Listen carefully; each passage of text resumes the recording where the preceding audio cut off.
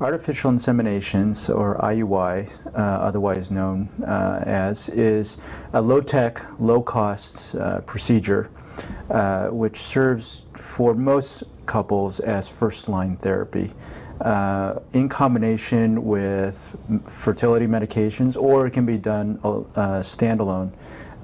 It's the preparation of sperm that's done by an andrologist, the andrology lab. And that sperm is then processed, and then with the clinician or the doctor determining when is the best time to do the artificial inseminations, the sperm is then deposited inside the woman's uterus. And then the sperm then traverses through the open tubes and out to where the ovaries are, where the egg is supposedly being ovulated at that time.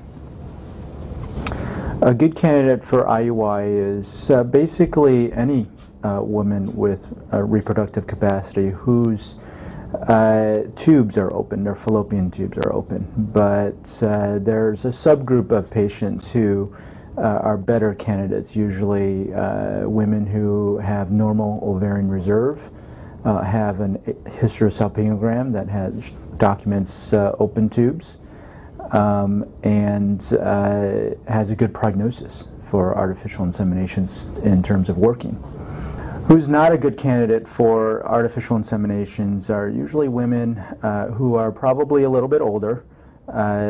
40 is the age cutoff that we use, but we also use standard ovarian reserve testing such as FSH and estradiol, where if those numbers are indicating that egg quality is not so good, then they should probably move on to something beyond artificial inseminations.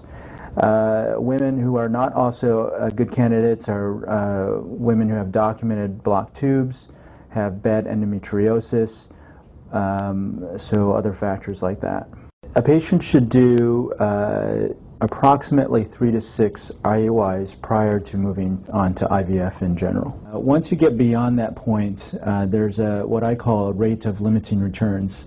You start, with each and every attempt, the chances of getting pregnant with each artificial inseminations goes down and down. So it's in the best interest of that couple not to do anything beyond that and discuss further treatment options with their fertility